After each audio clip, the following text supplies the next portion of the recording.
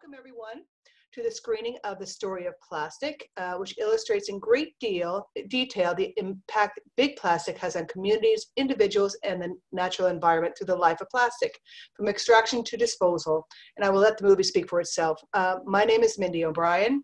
I'm the coordinator of Voice Ireland, and with Friends of the Earth, we founded the Sick of Plastic campaign back in Ireland in 2018, and are members of the Break Free from Plastic movement. But before I go any further, I'd like to go through some housekeeping. First of all, we'll be sharing a few polls with you during tonight's panel discussion, and you've already done the first one.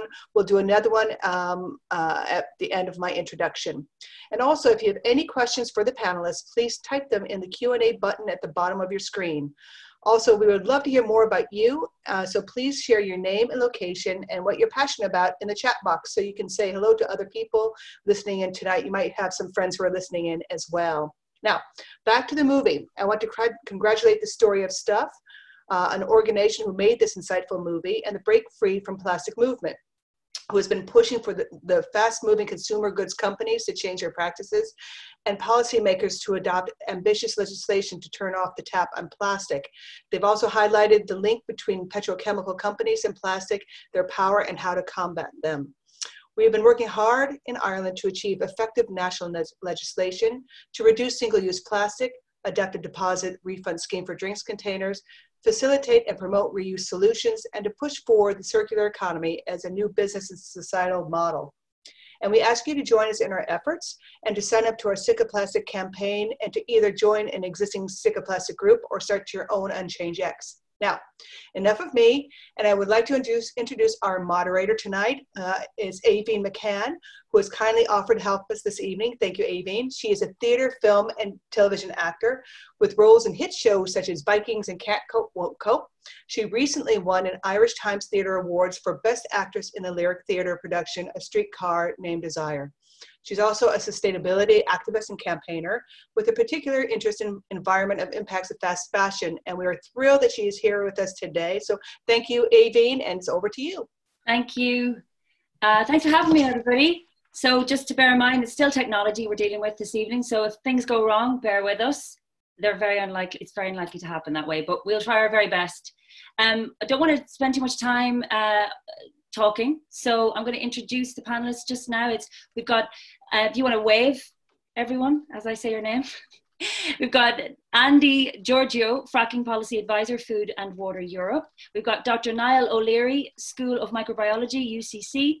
Dr. Anna Watson, Head of Advocacy at Chem Trust, and we have Meaghan Carmody, Head of Movement Building, Friends of the Earth, and we have Sorcha Kavanagh, Coordinator of Conscious Cup Campaign, and of course Angela Kenny from Sick of Plastic.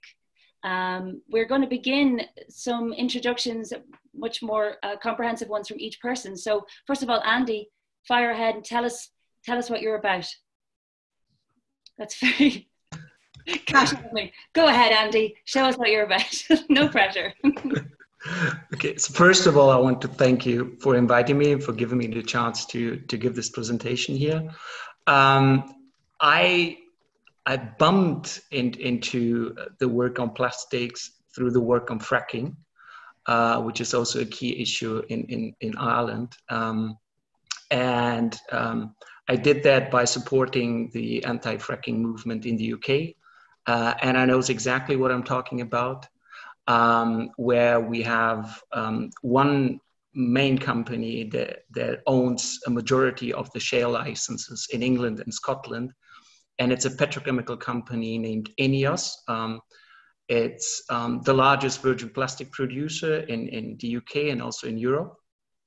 And I was intrigued to learn that they've jumped into the business of fracking in order to secure cheap raw material supply for their plastics business. And this is when I've started digging deeper, and Food and Water Watch and Food and Water Europe have published 3 issue briefs. And this is when I've also started to reach out to the Break Free from Plastic movement in order to work with them. Do you want me to start with the slides right now, or? Okay, so I prepared a few slides to give you an overview because we were asked to kind of like explain a bit the role that we're having within the Breakthrough from Plastic movement. As I've already mentioned, I came in as an outsider, and I'm working now with BFFP for over 2 years, I would say, 2.5 years. And it was important to kind of like realize that we will not be able to tackle the plastic crisis without tackling the upstream part of the plastic production. And this upstream part is directly linked to the fracking industry in the United States. And it's also directly linked to the other major overarching crisis, which is the climate crisis. And one key player that I've already mentioned is INEOS.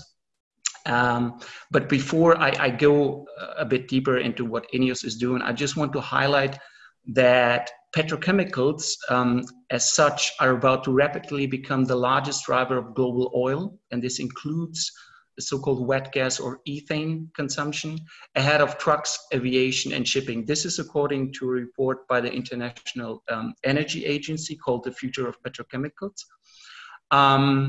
And this sector alone is already the largest industrial consumer of fossil fuels, accounting as of 2018 for 14% of global oil and 8% of gas primary demand. And it's important to raise awareness about this because the whole developments within the petrochemical industry, including the plastic industry, is not really part of the climate debate. And we need to make it part of the climate debate because it's completely under the radar, but it has a major role in it.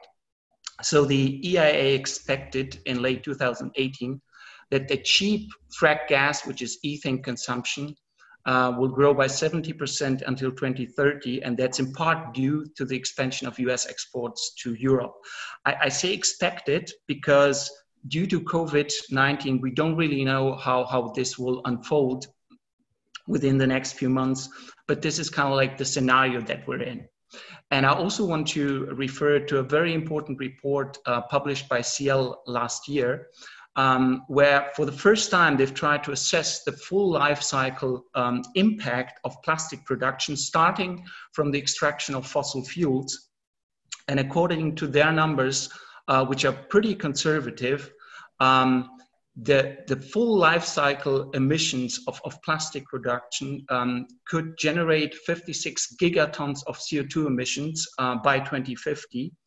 And this is as much as 10 to 13% of our entire remaining carbon budget for a 1.5 global warming scenario. So again, these two major crises, plastic pollution, climate crisis, they're directly linked to one another. And it's important to raise this issue and also to bring these two movements together, the anti-fracking and anti-gas, and also the anti-plastic movement. I want now to just show you what INEOS is in actual fact doing. By 2016, they've started establishing a transatlantic supply chain of frack gas that is coming from Pennsylvania. And they've commissioned 8 ships that are now on a regular basis transporting frack gas from the United States, either from Pennsylvania, which is here, the Marcus Hook facility, or if they're not able to transport it from here, from Houston, which is the largest petrochemical cluster in the world, to their plastic facilities at Grangemouth in Scotland or Roughness in Norway. And they have plans to expand this and to invest into new facilities based on frack gas from the US at Antwerp in Belgium.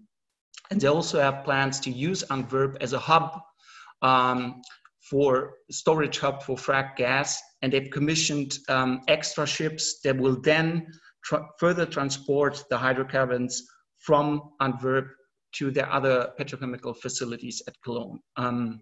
And what this actually means, this fracking for plastics business of INEOS, this we only realize when we look into how the construction of a pipeline that INEOS needs to really get the frack gas from the fracking fields to the export terminal at Marcus Hook, when we look into what happened and what happens during the construction of this pipeline. Sunoco is the main partner of INEOS, And they've been fined in 2018, $12.6 million. This is one of the largest fines ever ordered in the US by the Department of the Environment in Pennsylvania because of ongoing violations. Sorry, Andy, 30 seconds. Yeah. Okay, because of ongoing violations during the construction. And now I have to rush a bit through my slide because I realize I don't have enough time. INEOS has plans to frack in the US as well. One interesting part that is directly linked to Ireland and also the anti-LNG campaign is that New Fortress Energy, who owns the Shannon LNG project, has now teamed up with INEOS, and INEOS is now in actual fact supplying the floating storage unit of New Fortress Energy in Jamaica with frack gas from the United States. So this is something that is really important for the Irish anti-fracking, anti-LNG, but also anti-plastic movement to keep in mind. Thank you. Thank you so much, Andy. Sorry to rush you there. No worries. I promise. And now we have Dr. Niall O'Leary up next to impart his wisdom. And thank you again, as Andy said, thanks very much for the invitation and the opportunity to contribute. I hope you can hear me. Yeah, okay, great. And I'm going to, I suppose, briefly just introduce myself for why I'm interested in this or involved in this area. As a microbiologist rather than a chemist, I suppose, what's the relevance? My PhD work many years ago, I won't say how many, focused on styrene degradation and the ability of bacteria to do that kind of thing. And bacteria are our natural cleaners of the planet, and fungi, if you like, and are seen as a biotechnological opportunity maybe to get involved in plastic polymer cleanup. And I'll talk about that a little bit as I go on. So from there, I moved into areas of wastewater and away from pollutant degradation into the ability of bacteria to actually store polymers within their cells. And some of those polymers behave very much like plastics that we have, but because they're produced by natural systems, they can be degraded in natural environments. So the video talked a little bit about biopolymers, and I'm going to comment on that to try and provide maybe a bit more balanced arguments in relation to that topic as well. So given that time is tight, I'm just going to jump into the slides here straight away and try and share my screen with you.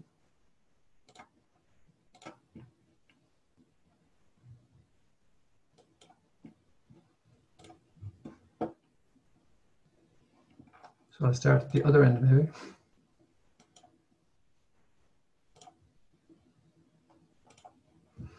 Okay, hopefully you can see the first slide there by petrochemical. Great, okay, thank you. So just some of the challenges and myths, I suppose. The case has been made very clearly, I suppose, about plastic accumulation in the environment in the video.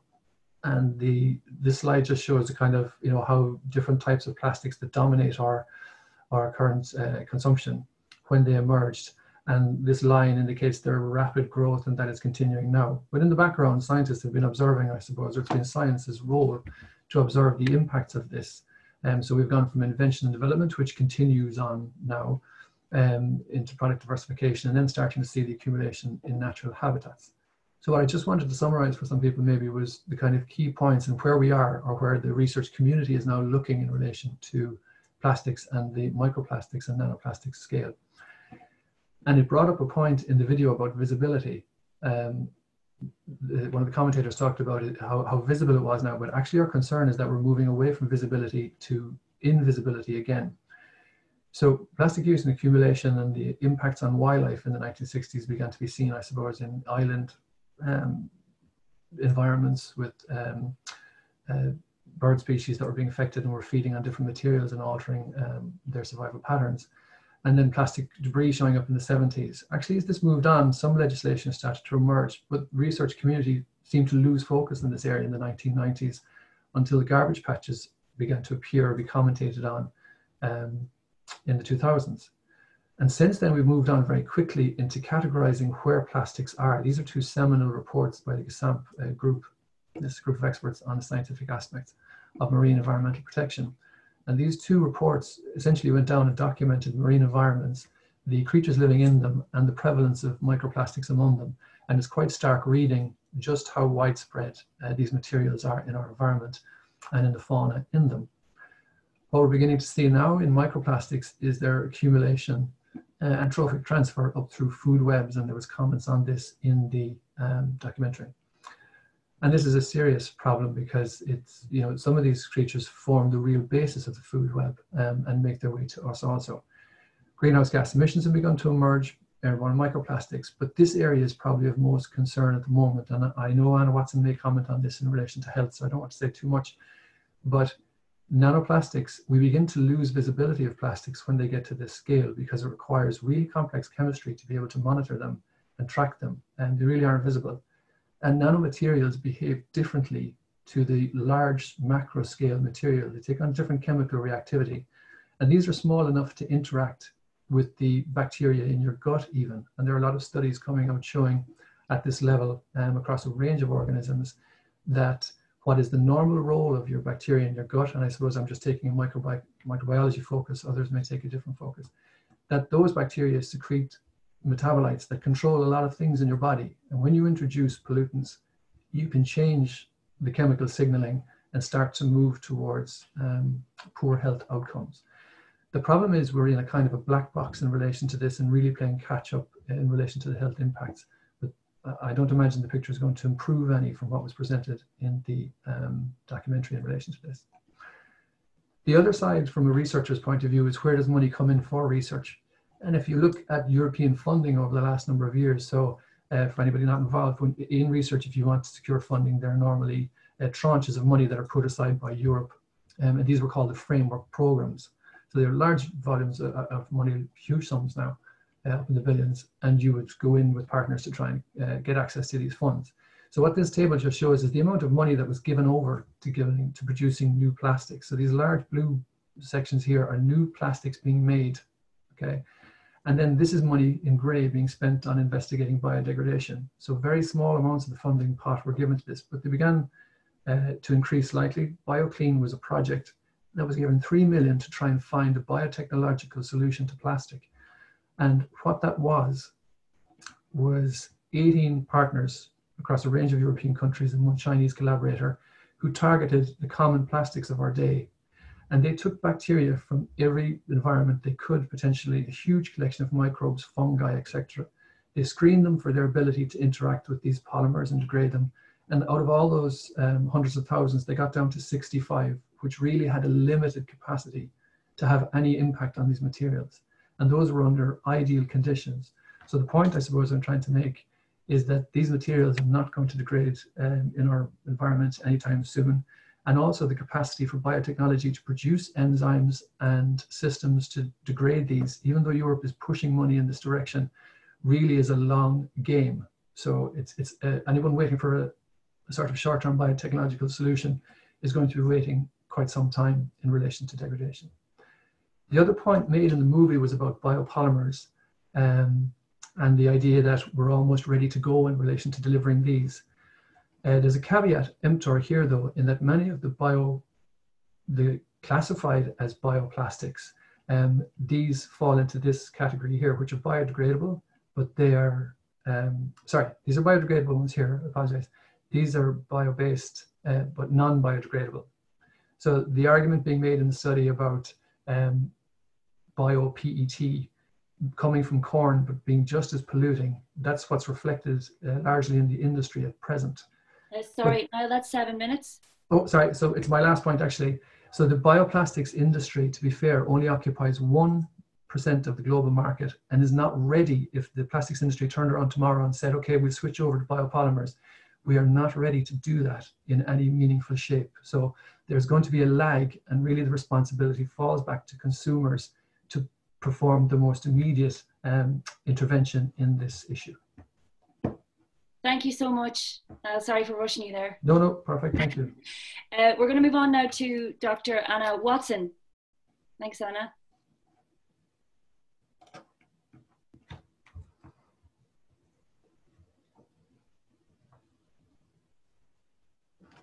Oh, sorry, I have to stop sharing, apologies. And Anna, you're muted at the moment. Okay, that's lovely. Hi, hello everybody. It's great to be part of this panel this evening. So I am just going to start sharing my screen as well. Again, let's hope that everything goes smoothly with this.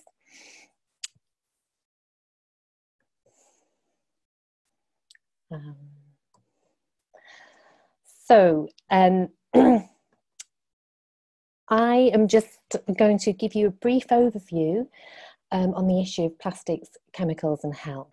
I work for a small NGO. We're called Chem Trust. We are a charity and we work at the UK, the EU and the global level to protect humans and wildlife from harmful chemicals. We're based in the UK, also in Denmark and Germany and Brussels. And we work with scientists and decision makers on this issue of hazardous chemicals, and we work very closely with other civil society groups. And one of those civil society movements is a Break Free from Plastic movement, which were the people behind the film that you have all watched. This is going to be quite a fast overview of some of the issues to do with plastics and health, but you can find out more information about many of the things that I'm going to touch on our website. So chemicals, they're not only the main ingredients of plastics, they're also the additives that go in. So if you look at the picture here, that water bottle, it's got colour, so chemicals are used to colour that water bottle. Chemicals are added to plastics to make them soft. They're added to make them less flammable. So, you know, you'll be joining this evening on your phone or your laptop or desktop. That's got chemicals to stop, you know, obviously those things sort of, you know, being more resistant to fire. The other aspect about chemicals and plastics is there are impurities. So the chemical impurities get into plastics through the manufacture and also through the degradation. And some of those substances have not yet been identified. And because they're not identified, we therefore have no data on the impact that they have on people or wildlife. As you saw in the film, and I know most of you have watched it, you know, plastic packaging is a massive environmental problem. But, and Niall has touched on this, there's the invisible pollutants as well. So the chemicals in the plastic packaging are also a problem. We're exposed to those when they migrate into the food and the drink we're taking in. And that happens all the way from the manufacturing, the use, the disposal, and the recycling. So over the last couple of years, ChemTrust has been involved in a project with other civil society organisations and also academic scientists, both based in the US and also in Sweden. And we wanted to look at what are the hazardous chemicals that are being used in plastic packaging. Now, this is all plastic packaging, but obviously huge amounts of plastic packaging are used for food and drink.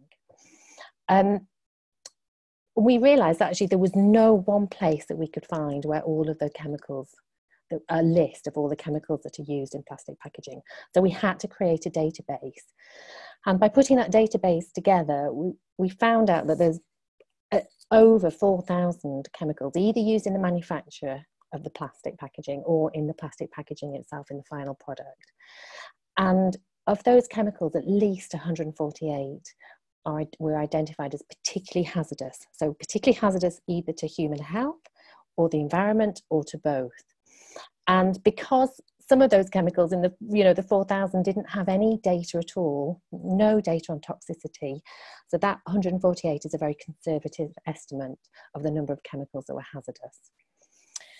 35 of those chemicals were particularly concerning because they are known endocrine disruptors. Now, endocrine disruptors chemicals interfere with our very sensitive hormone system. That's the system that controls our metabolism, our growth, and our development.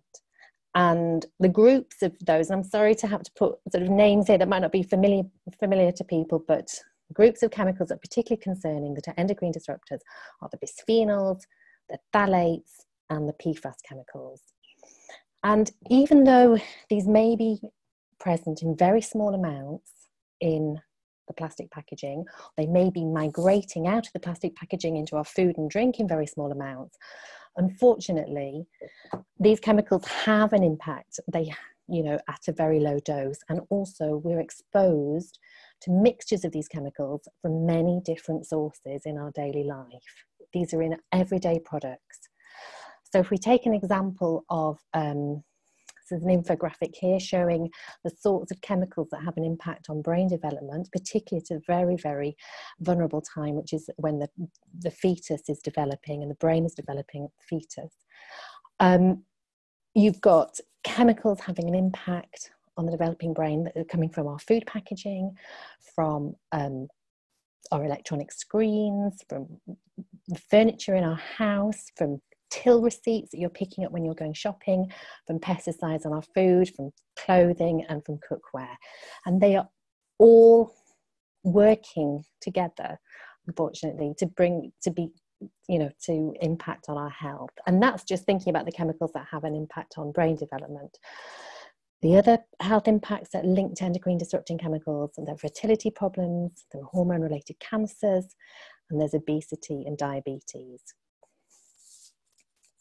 So it's absolutely imperative, both for human health and also for protection of wildlife, that we get these most hazardous chemicals out of plastics and other products.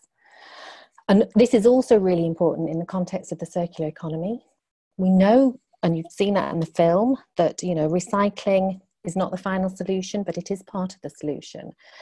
And you can't have a clean circular economy when you have hazardous chemicals cycling through that again and again. And you can end up with unintended consequences. You can end up with chemicals in products that shouldn't be there.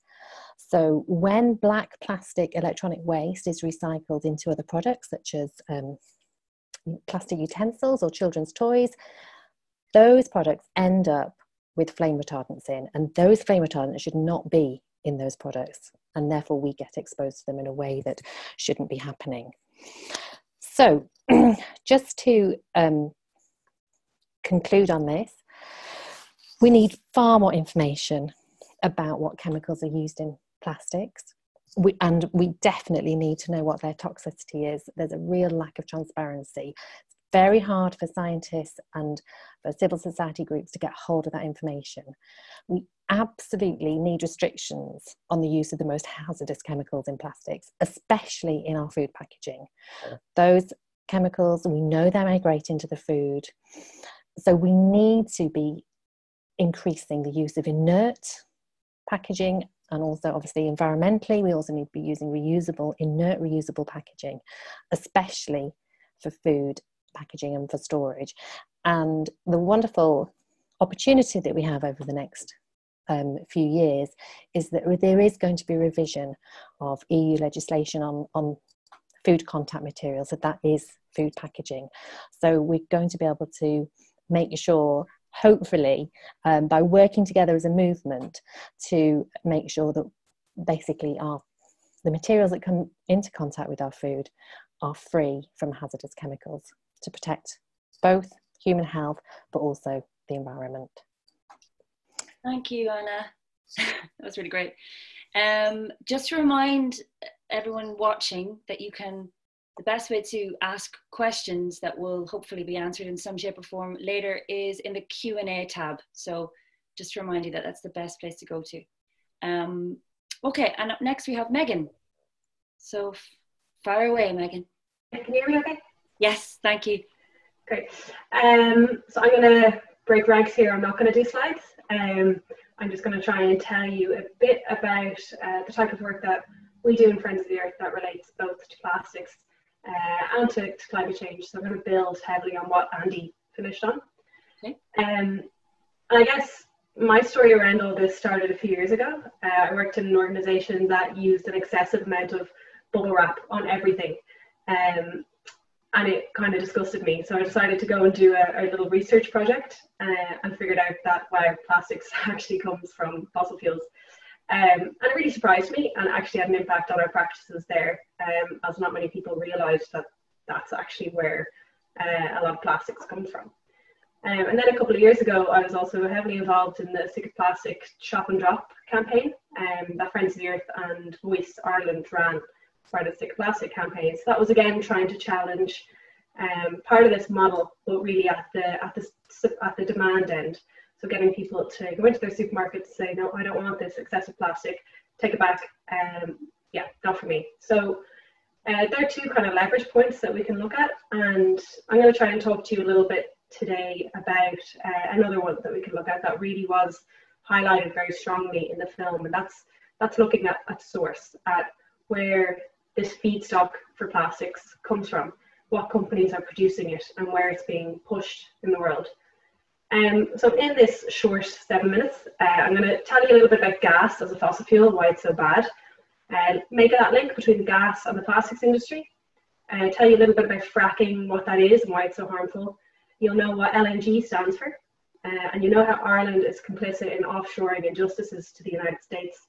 And you'll also know how Cher, the Pope and the Hulk are also implicated in this. So natural gas, which is lauded as a transition fuel, is actually a climate bomb. It's about 100 times more potent as a greenhouse gas than carbon dioxide. And this is really recent research. And it really shows that we have to be targeting gas when we're trying to target climate change, and we're trying to reduce the impact of the planet. So the Earth's climate system, basically, because of that, responds a lot more quickly to gas, in particular to the main component in gas, which is called methane, way more quickly than it does to carbon dioxide, which gives us an opportunity to tackle climate change by tackling gas. Bringing more gas on stream at this critical moment is just absolutely ludicrous. But yeah, governments around the world, including Ireland's, are doing it. And the United Nations, if most of you will know, this IPCC, Intergovernmental Panel for Climate Change 2018 report, they said that if we are to stay within the safe threshold of warming, we can't be bringing any more gas on stream. We can't be increasing methane emissions. If we do that, we'll overshoot the 2 degrees mark within 20 to 30 years. So in a nutshell, gas is bad for the climate. So what's less well known about gas is that it contains, as well as methane, ethane, which is wet gas that Andy mentioned. And this is the main ingredient used for making petrochemicals and for plastic. So if you imagine a fossil fuel plant and extracting gas, extracting oil, a lot of this material that they take out of the earth is then used to be put into plastics. So all of these companies you might have heard of, Shell, Exxon, ConocoPhillips, Dow, DuPont, all of those fossil fuel companies are also involved in producing plastics. It's a huge market for them. And they're actually getting more and more invested in plastics as they realize that their time for producing fossil fuels is running out pretty fast. Having markets for plastics gives them a safe bet for the future. So they're really increasing the amount that they produce and the amount that they sell to companies like INEOS, which Andy also mentioned. And this gas I'm speaking about, it's accessed via an unconventional form of exploration called hydraulic fracturing, or more commonly known as fracking. You might have heard of this in Ireland because we banned fracking in 2017. It was a really great campaign, lots of community groups working together, such as Love Leitrim, also working with Friends of the Earth to campaign to stop fracking in the island of Ireland. In the Republic of Ireland, it's banned, not yet in Northern Ireland. So that was a huge success. But now Ireland wants to import fracked gas from the US. So gas is bad, we don't want it, we're going to ban fracking, but it's okay, we're just going to import it. So that's what we're doing. We're planning on importing LNG, which stands for liquefied natural gas, which is gas turned into liquid, unsurprisingly. And we're planning on building import terminals for this, one in Shannon and one in Cork. These plants are planned by two companies called Next Decade and New Fortress. And they're really pushing very, very strongly for these to be built. And they are lobbying at the level of the EU, they're lobbying at the level of the Irish government. So there's been huge campaigns in Ireland against this. And I mentioned Cher earlier, so if you look up Cher Shannon LNG, you'll see her tweet which says that She's completely against Shannon LNG because of the impacts that hydraulic fracturing and oil exploration has on all of sea life. So it's just an interesting point around share support for the anti-Shannon LNG campaign. But Ireland is still planning on this, but we have a really strong opportunity now over the next couple of weeks while the Irish programme for government is being deliberated upon. The two main parties, Fine Gael and Fianna Fáil, who are trying to form a government, have said that they might prevent Shannon LNG from being built. So we really need to hold them to that. So I know everybody who's on this call cares about plastic. And if you care about plastic, you'll very likely also care about gas and about stopping climate change. And now is a really good opportunity to contact your TDs and tell them you don't want this. So what they can do in particular is take Shannon LNG off what's called the PCI list at the European level. And that's the Project of Common Interest. And Shannon LNG is lauded as a project that's in the interest of all of the EU citizens. And for that reason, it gets a whole lot of money through what's called the Connecting Europe facility. Ireland can tell them that we don't want this. So we need to keep telling our elected officials that we don't want this. You can also join the campaign group. It's an amazing group called Not Here, Not Anywhere, and it's rooted in solidarity. If we're not fracking here, don't push it elsewhere. And they're always looking for new members, so just look them up. And we have an action on our website in Friends of the Earth that you can take to email your TDs and tell them you don't want fracking here, you don't want fracked gas, you don't want fracking in Northern Ireland, you don't want any fracking, basically. So go onto our website, take that action. And in the next few weeks, we'll also have an opportunity for you to be able to shape that PCI process, which will be changed over the next couple of years. And it's looking likely that it will be changed in the favour of no more gas, because lots and lots of research is coming out now to say that we don't need it. Renewables are the way to go. And I'd mentioned the Hulk. So if you look up Mark Ruffalo and Shannon LNG, he is a massive advocate for stopping new gas projects, particularly because he has a huge vested interest in stopping fracking in the US, and he's a huge activist over there. So look up Share Shannon LNG, the Hulk, or Mark Ruffalo Shannon LNG for a bit of light entertainment, and go take those actions. Cool, thanks Meaghan. Up next we have Sorcha, and Sorcha is going to talk to us about the Conscious Cup campaign and maybe some other things. Thanks, Sorcha. Okay. No worries. Now I just share this. Hi everybody. I'm absolutely delighted to be here discussing this evening, and it's great to see loads of names that I recognise who are attending, so hi to everybody. A lot of you will obviously know me, and for those that don't, I work on the Conscious Cup campaign for the last 3 years, coordinating it, and the aim really is to reduce single use, not just with cups, but ultimately with lots of other products that we use on a day-to-day basis. I've been working with consumers, the food to go industry, government bodies, universities, community groups, everybody basically, because it's really the responsibility of all of us to work together. And the strength and community in Ireland has been just absolutely wonderful in creating change. Very, very supportive. I'll just flick through to the next one. So I was going to actually talk about the Single-Use Plastics Directive, and it's very relevant really to what we're doing, what we're talking about this evening. So the EU Single-Use Plastics Directive was brought about because of the marine litter that we had a huge issue with, and it addresses the items that are the most popular that turn up on our beaches. So from mid-2021, there will actually be a considerable amount of items that will be banned by this directive. Ireland is currently transposing this into our own legal system. So it's being worked on, and it won't be slowed, which is great to hear.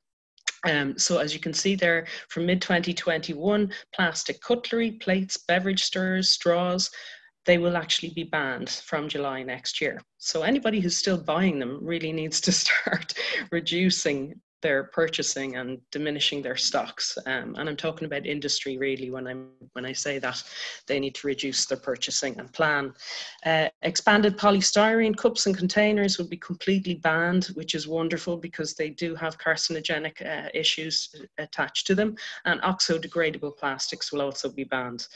Then moving on, the next stage will be reductions for cups and containers and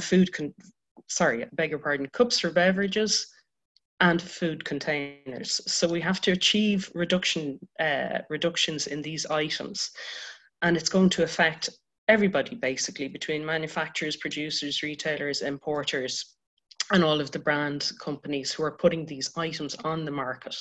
Frans Timmermans is the head of the Green New Deal in Europe, and he's the person really who is charging and forging ahead with the Single-Use Plastics Directive. He recently was written to by lobbyists from the packaging industry when COVID started, because they wanted to basically say, can we slow down the implementation of the Single-Use Plastics Directive, because, you know, single-use products are actually safer for people, considering we're going through a pandemic. And thankfully, he said he didn't really appreciate being written to by them, and he is not going to take any measures with regard to people lobbying in that instance, because he doesn't see any relationship at all. And he knows that the planet ultimately is in danger if we don't change the system. So 40% of all plastic made globally is for single-use packaging.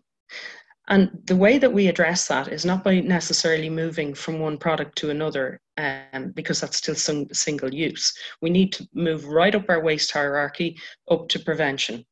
I'm very aware that a lot of you in this group are, you know, very advanced on your journey about what I'm talking about. So a lot of this isn't really new to you, but perhaps to some people it isn't. So I'm trying to keep it as general as possible. And when we actually move up the waste hierarchy towards waste prevention, and reuse is how we do that as well. We also look after lots of different things, like including the Sustainable Development Goals. And we have a responsibility really to the countries who suffer the most when we engage in overconsumption of single use.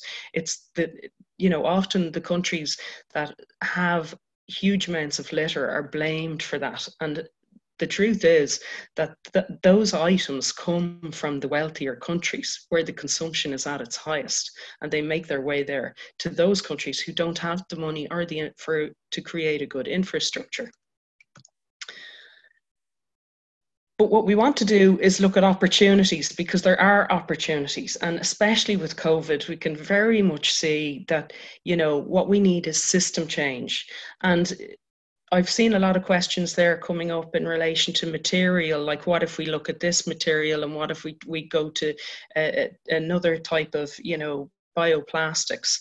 The important thing here is it's not really about the product, the material being sustainable. It's about working it with a sustainable system, because not one product is going to fit every solution. So we've got the likes of these veg boxes, which is absolutely fantastic. All around the country, everybody wants a veg box at the moment. And all of the local farmers are suffering because they can't actually get them out quick enough. There's a huge demand. And the benefits for this, if we go long term and stick to how we, you know, changing how we purchase things, there's huge benefits, because we've little or no packaging. The boxes themselves are reused. We've less food waste, because when you get your box, you actually plan out your meals. You know what products you've got for the week, and you work to your menu to that. And when we source locally, one of the big things we do is we avoid all those flights coming in with food that we already produce in this country, and the carbon emissions that are associated with that. So, you know, some great companies out there like Green Earth Organics and Small Changes, and there are other companies who are emerging like Sprout and, you know, other farms around the country who are supplying veg boxes, but they're not really in tune maybe with the zero waste movement. So keep asking them, if you're getting a box, just get rid of the packaging as well. You don't need that packaging. And if you do need packaging, you can use a paper bag, which is returnable the following week as well. They're perfectly reusable. But right now, what we need to do is change the conversation when we're ordering takeaways as well. That's something that we can do. We've got a massive rise in takeaway orders happening. You only have to walk down the street and you can see, you know, sachets and cutlery as well.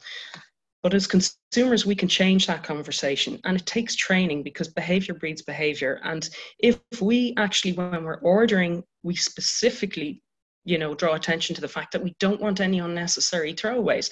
Why do we need cutlery? We have it at home. You know, pizza boxes coming with little plastic condiments and you don't even use them or need them. So if we can actually say no, and we can actually encourage the businesses equally to ask, when they're taking an order, they should always ask, do we need these items as well, instead of just automatically supplying them. We've seen it with, you know, reusable cups, how we changed the conversation, and we've actually, Ireland has performed very, very well for bring your own, even just with a discount. With the latte levy coming in, you know, there will be significant consumer change. And we also have a Recircle pilot for containers in UCC Cork. So that's for your takeaway containers, which is absolutely wonderful. Tad is heading that up in UCC. It's just a matter of getting used to changing how we shop. And that just takes time. So that's really time. Okay, sorry, and I'll just fly through these, some simple solutions. So you've got reusable coffee there. You can see how suppliers like Cloud Picker are actually changing how they deliver their coffee into their cafes in returnable, reusable containers. Cree Restaurant there on the top, they simply worked with their local producers and made sure that all of their local produce arrived in returnable, reusable containers. On the bottom right, you've got Loop, and this is the future. It is the way people shop is going to change. And lastly, I just want to say a couple of resources down there on the bottom that you can look at. Go Zero, relative to Ireland. It's a directory and map of local stores selling plastic-free goods.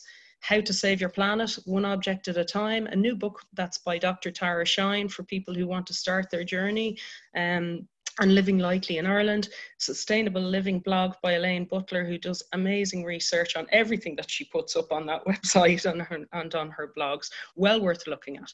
And just in case you think reusable cups are not going to come back, I have a little video to show you what's going on in other countries. And this comes from Takeaway Throwaways in New Zealand.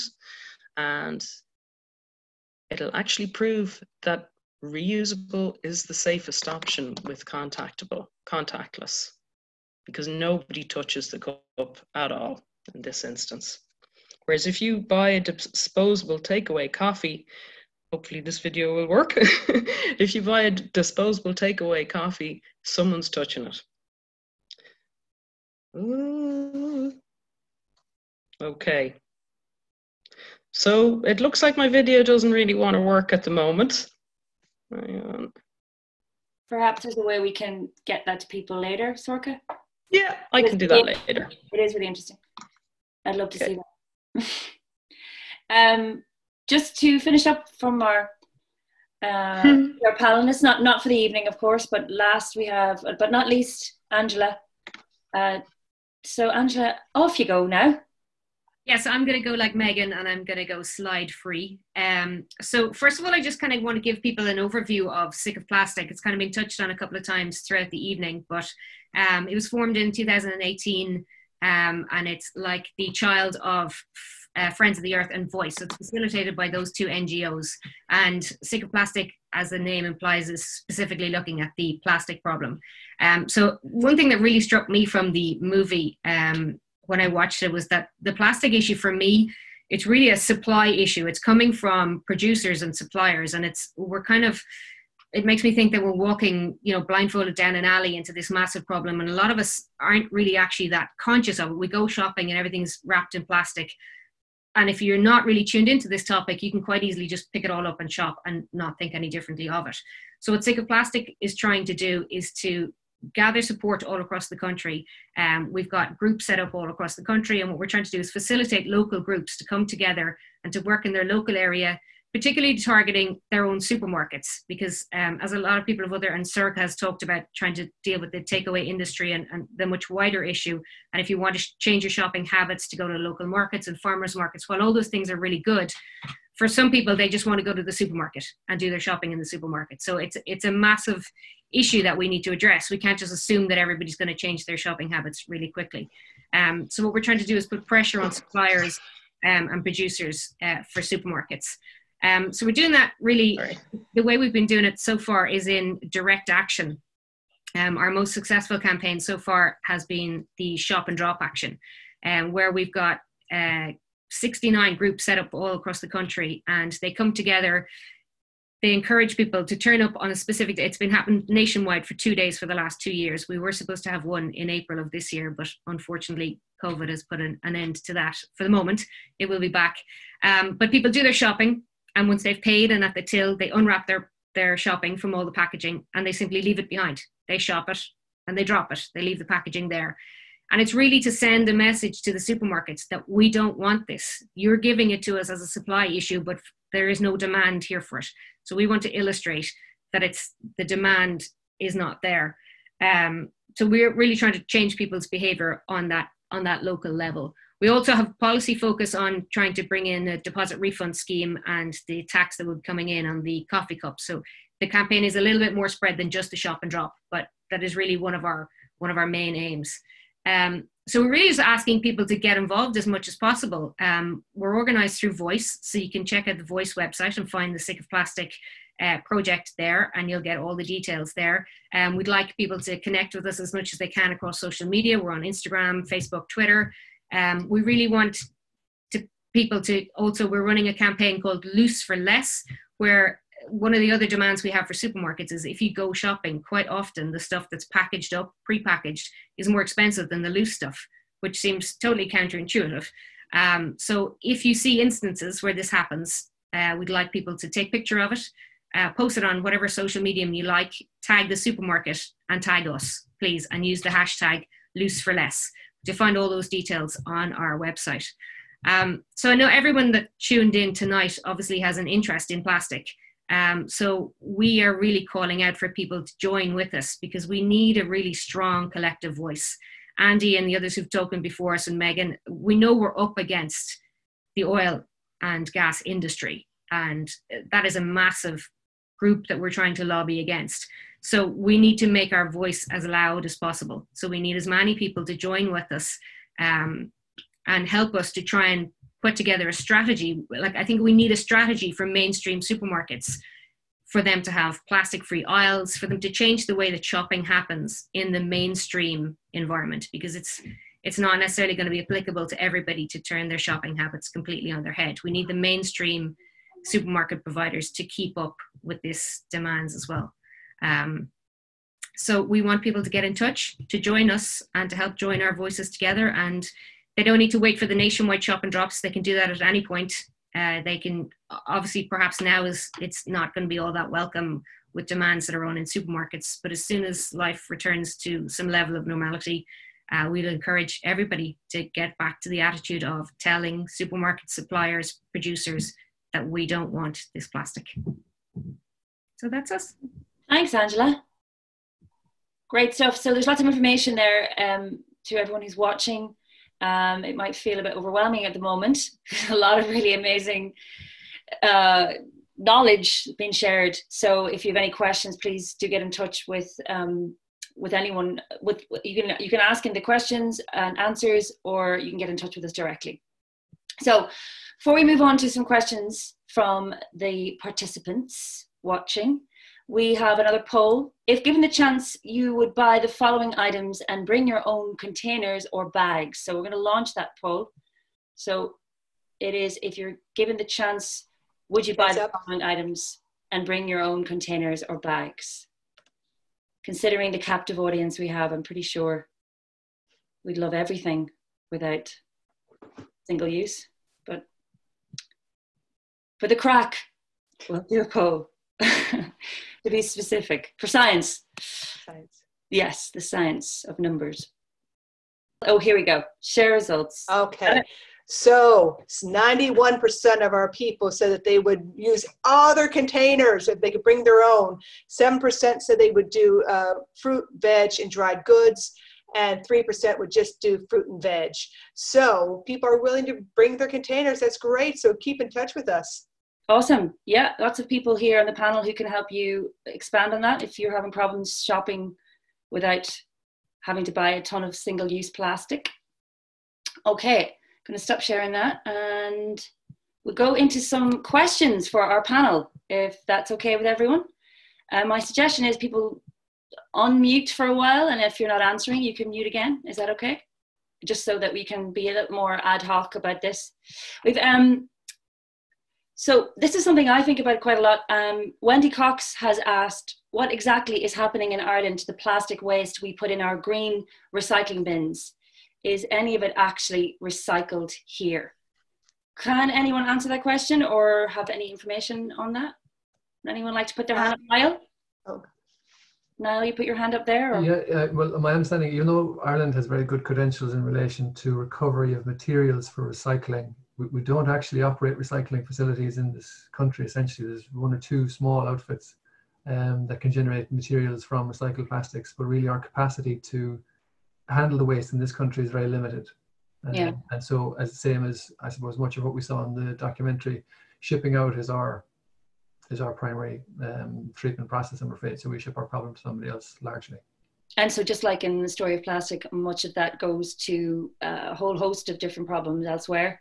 Yeah, and we've had embarrassing scenarios, I suppose, in the past where containers of materials which weren't cleaned properly, were completely mixed waste, were being sent for recycling, and they were refused entry. So, you know, that's the reality of how we handle our waste. And we're also one of the largest producers of waste per capita in Europe. You know, even though our credentials are good in terms of collection, you have to balance out a lot of things when you look at the numbers, you know, or you have to accept responsibility on a lot of levels, I suppose.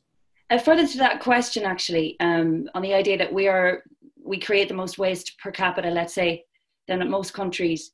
Does anyone here have can expand on perhaps why we as Ireland are like that? What is it, a society as a whole, or Sorcha, do you have anything to add to that? Well, one of the reasons is because we're an island, and that like dictates a lot of the food that is imported to us. There's a lot of superfluous packaging that we really don't need if we source locally. So the fact that like mainland Europe would tend to have lower rates is because, you know, they're not flying food necessarily, they are transporting it as long distances as we are.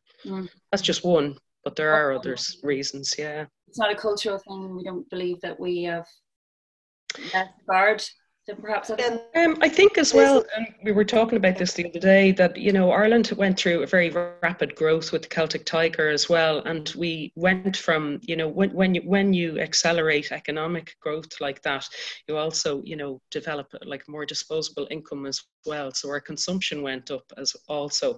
I remember in 2000 we were probably the country that caught up so quickly with the rest of Europe, but it was very, very fast paced.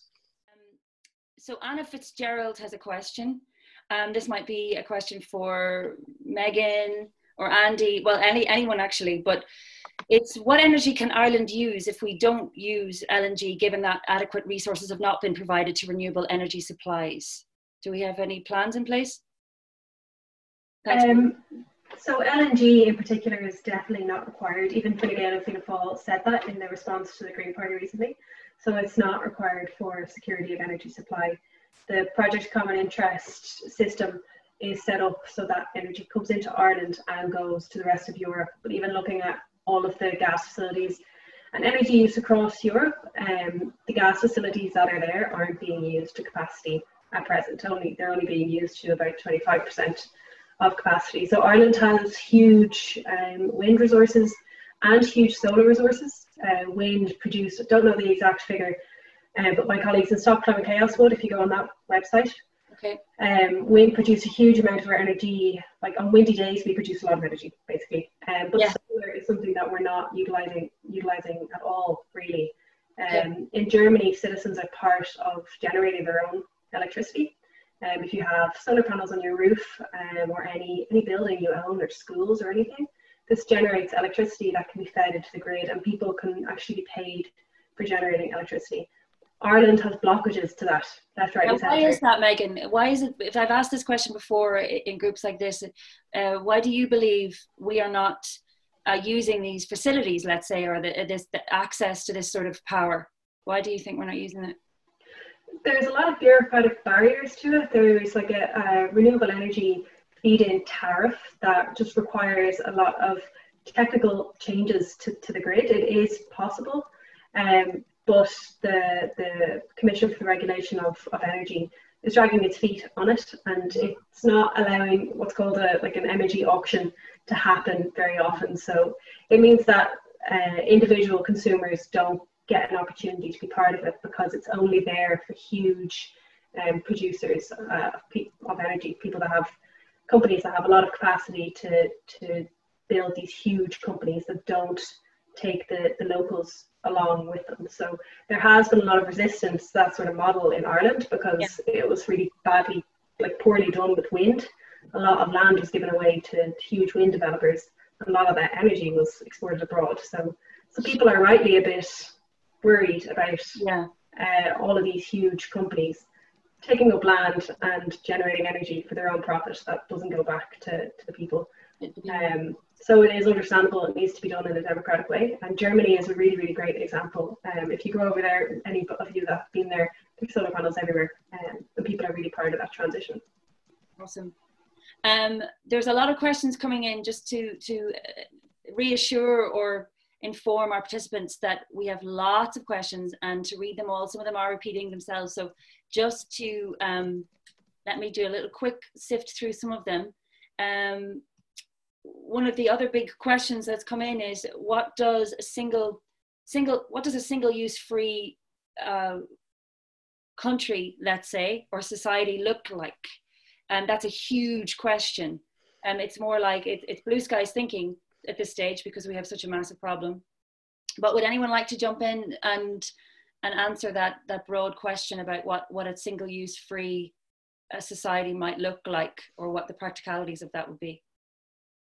I think it has to. Can I talk? Thanks, Sorcha. Yeah. Just briefly, I think it's the whole system change. Like, we need from in terms of how we shop. So as consumers, if we keep saying that we want change, then it puts that pressure on the retailers to change the way they deliver products to us. And just to refer to Loop, which is Tom Saki is the CEO of Loop, and they are doing phenomenal work, because what they're doing is they're working with the big brands, and they are offering like a reuse system. They've trialed it, and it's a reuse system within the supermarkets. So you're actually going to, be able to deliver to the people who don't shop like the rest, like a lot of us shop here, and when you go for the masses that way, you can actually really upscale change quite quickly. So he reported that they've had their busiest month in March, even with COVID. So it's really, really good news, because there's some fears around reuse with COVID at the moment, but that's not happening with them. And interesting, he made a point that it's actually the media who are really kind of pushing all this scaremongering around reuse with COVID. Okay, thanks, Sorcha. That's good news. Angela? I just think really a lot of it, what it might look like, we might just need to hold a mirror up and look back to where we used to be. Like, a lot of people used to do a smaller shop locally, get what they needed for the next couple of days, and move on. And things weren't coming through this massive supply chain. So it was shopping more locally, shopping more directly.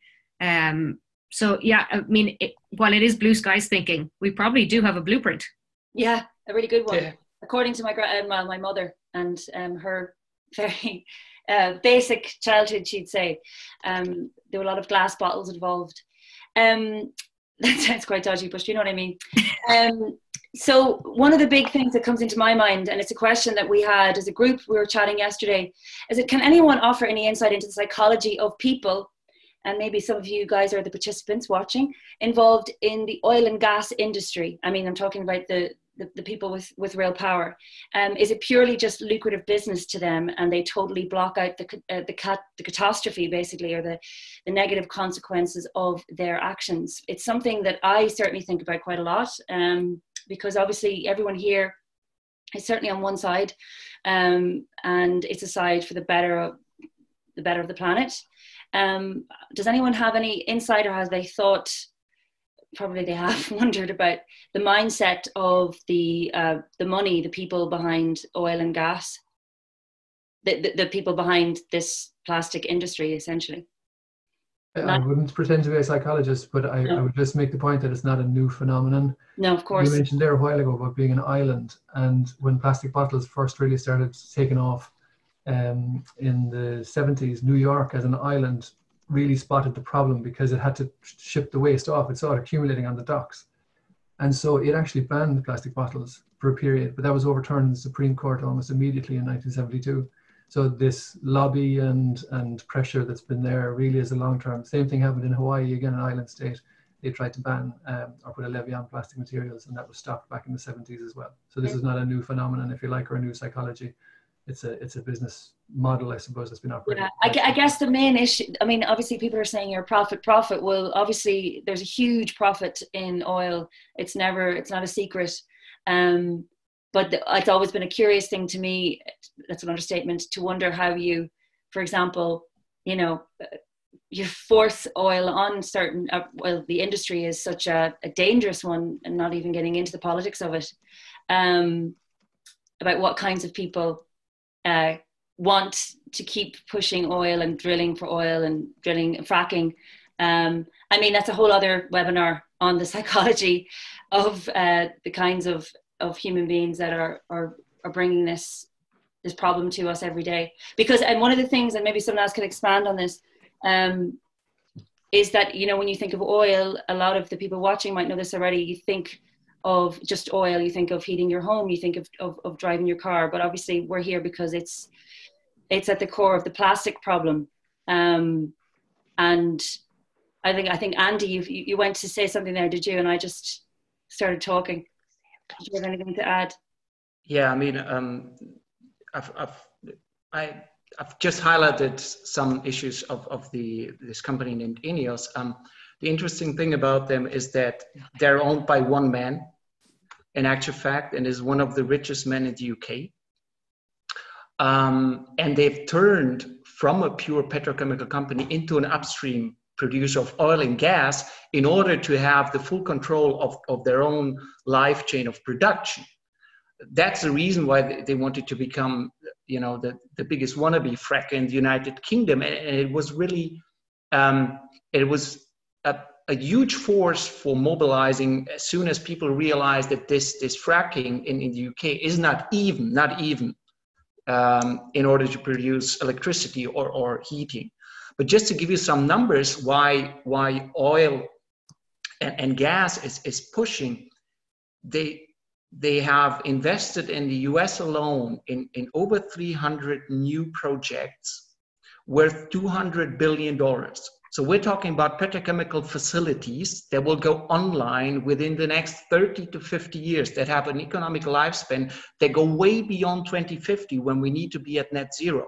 So the answer is, the oil and gas industry realizes that they need to die. So they're looking for markets where they can survive. And plastics is a huge market where they can survive. And they see growth opportunities because they have this global perspective.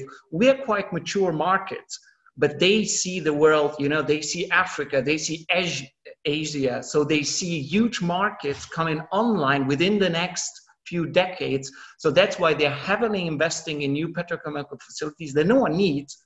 They will produce more single-use plastics, but this gives them an escape out of their original business and secures a perspective also for investors. So that's why I've said, maybe I didn't stress this enough, the plastic crisis is definitely a supply-driven crisis as it is a demand-driven crisis. And we need to make people aware of the fact that, yes, it's important to act as consumers, but we need to stop these new facilities going online because they will just keep flooding us with a lot of single-use plastics. Okay. Yeah. Thanks, Andy. Does anyone else want to, there's another question that keeps coming up. one person talked about the sense of loss, having watched the documentary, and the sense of feeling helpless. And for example, how do you all continue to do the work that you do?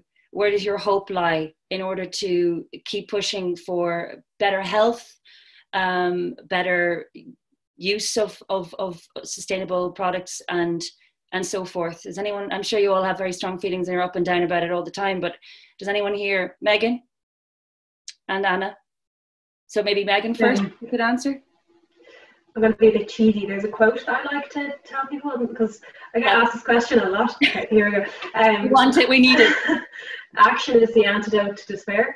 Yeah. So I'm involved in lots of groups, and I mentioned Not Yet Anywhere earlier, and there's also a group called the Dublin Eco Femmes, and it's really the community and the people together, and also my colleagues Frank Zurich and Andy on a European level, and it's like the prospects are bleak, nobody is denying that, but it is a lot easier to kind of just try, even though the prospects are bleak when you're with a lot of other people. So if you're not involved in a group already, there's like so many around Ireland. And if you haven't heard of the One Future campaign, it's an initiative with lots of social justice and climate and faith-based organisations and health professionals all coming together to try and create a new vision for a different society based not on growth and not on profit, but on principles of justice and equity. And they'll be facilitating people to cultivate their own local groups. Some of them are already starting to form on the back of the last general election in Ireland. So it's really motivating to see people actually connecting, and some of the stuff that people say, like feeling so alone beforehand, and I feel like I can do something. So it's just, I think just find other people, even if it seems bleak. I think it's just, that's the main thing. That's been my way of dealing with some of the panic. Anna, you were going to say something? Well, I mean, Meaghan's absolutely right, and we're obviously, we're very lucky. I'm a professional campaigner. I spend my day on Zoom calls with amazing people from across Europe, talking about how we can act on this together. And I know I'm very lucky, and I know there'll be lots of people here watching this that think, well, I'm just here in my community, in my family, what can I do? And I would also want to say, any small steps you can take is absolutely fine. We know it's a massive problem.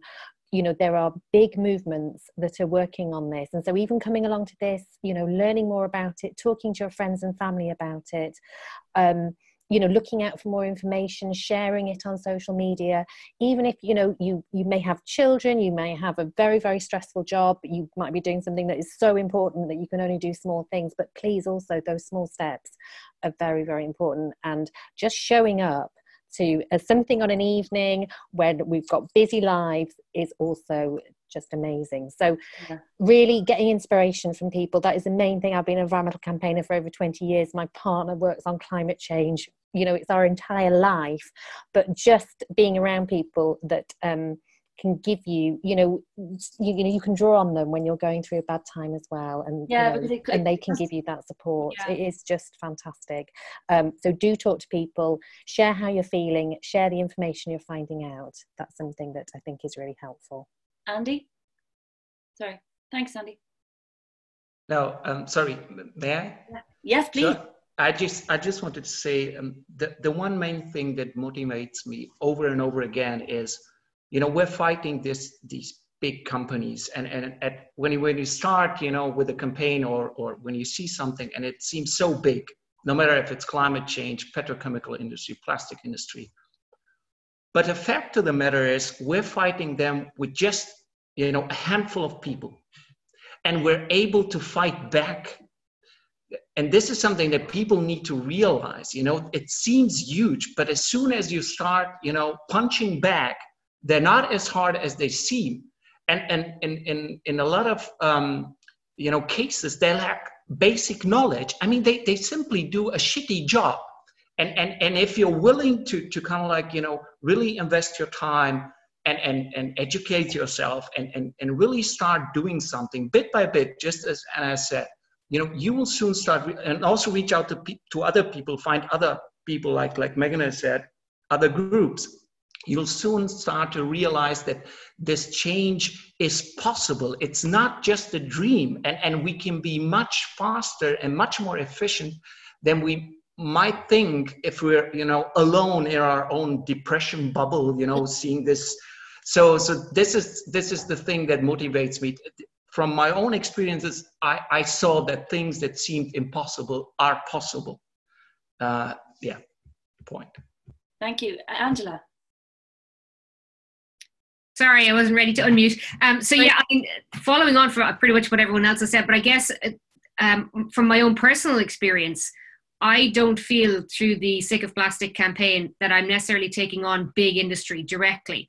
What I'm doing is I'm connecting with people in my locality, and we're sharing knowledge, and we're trying to work with our local supermarkets to make a change. So it's a lot less intimidating and a lot less smaller, but it also provides a sense of community that perhaps sometimes people talk about they're lacking in certain times.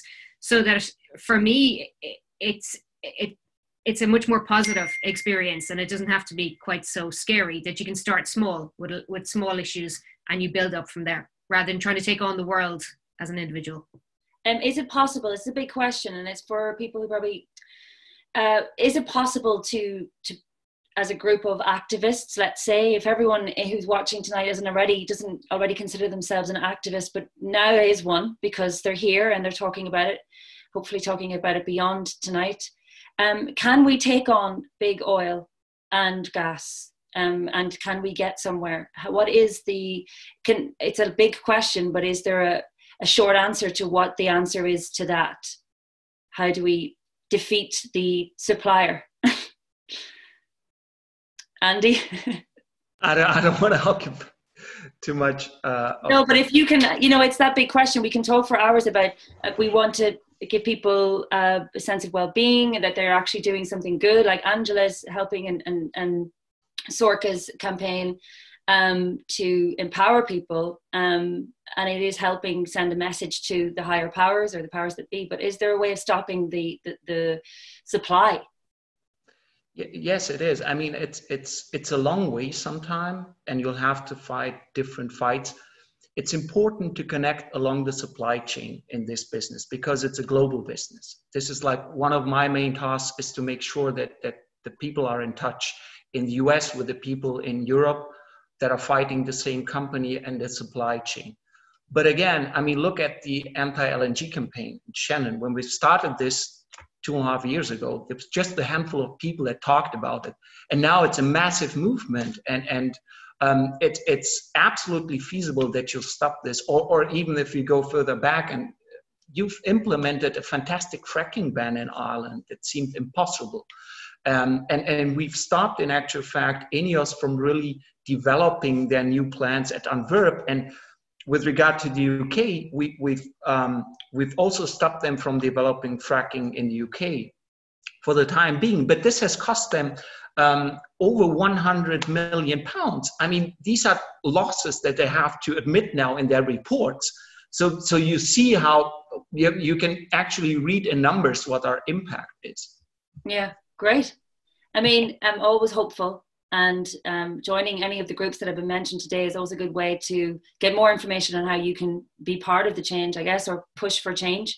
So if you want to ask any questions of them directly, whether that might be, I hate to put this on everyone's plate, but to ask them about where they might be able to get more plastic-free options, where they might be able to join these groups. Say to everybody. They can join the groups that are behind all of the campaigns that Meaghan and Andy and Anna and Niall and Angela are working with and for. We're nearly at time. I wondered if anyone wanted to, on the panel, wanted to say something. It's such a huge topic, so to cover it in depth would be impossible after, you know, watching the documentary is so informative in itself. But does anyone here want to say anything that, I mean, I'm going to say something that has been missed, which is an understatement. But Niall, do you want to say something?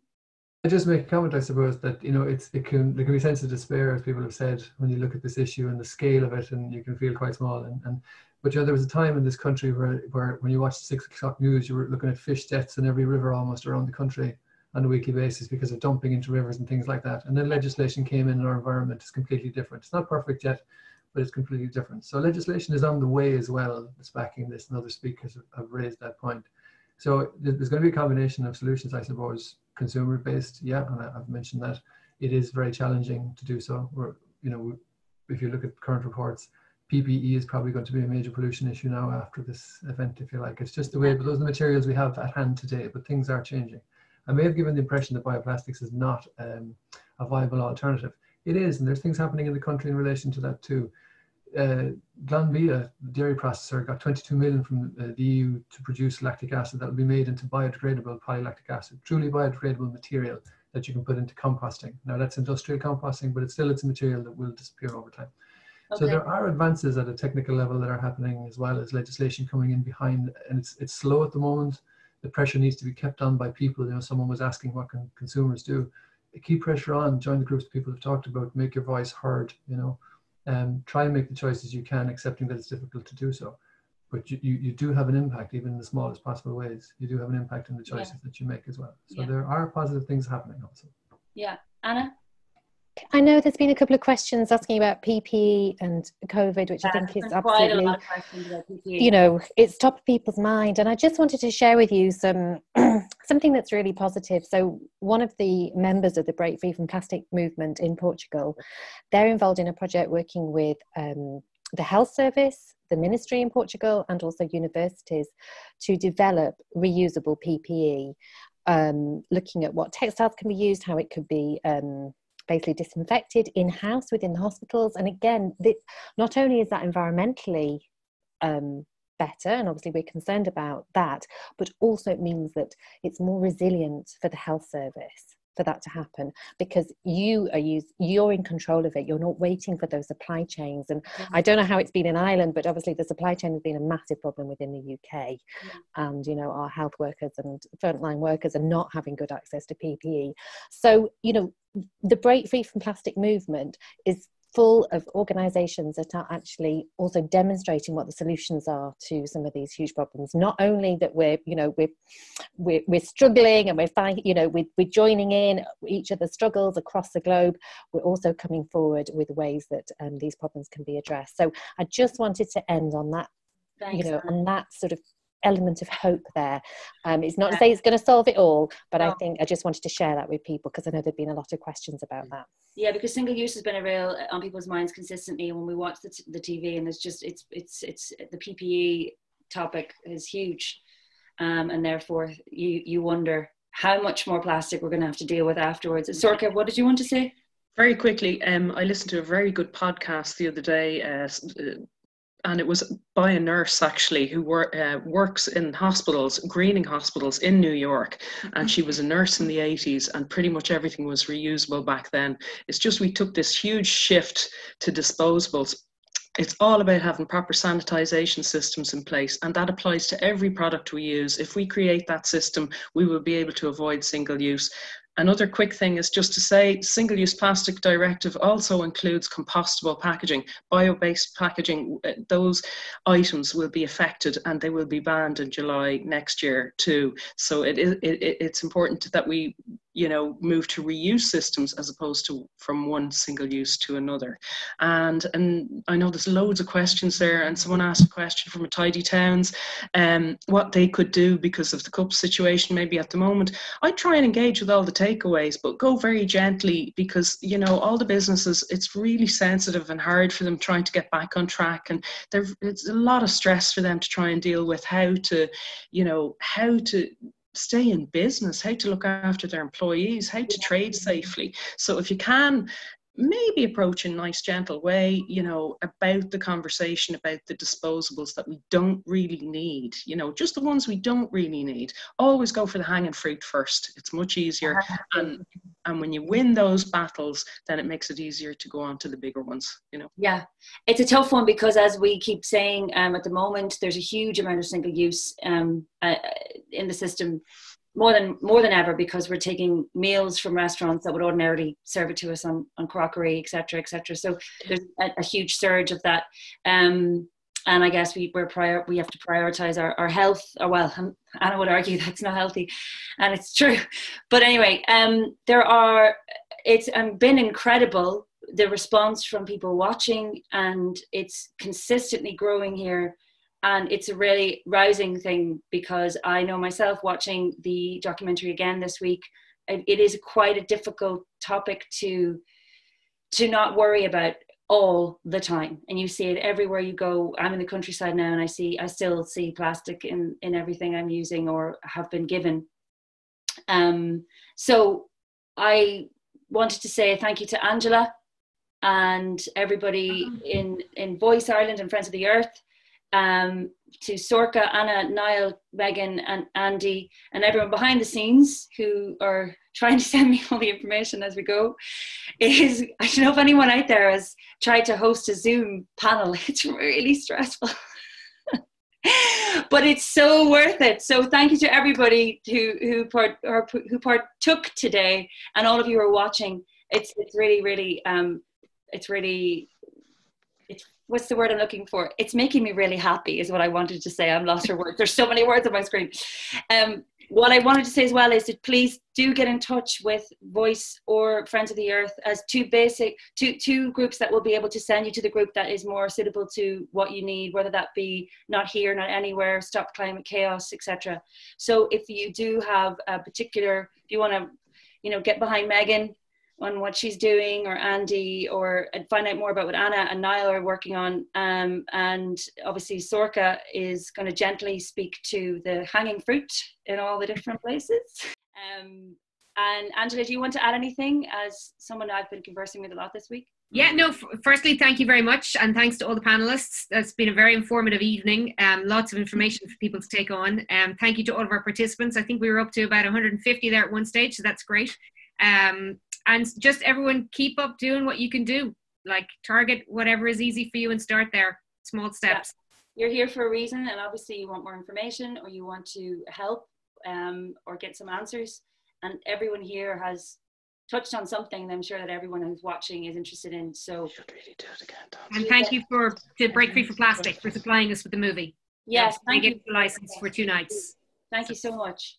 Again, in the future, I imagine there will be the non-COVID universe where we all get to stand in the same room in close quarters. We'll hopefully there'll be more screenings. Yes, our plan is to screen again in real time whenever we can. And good night.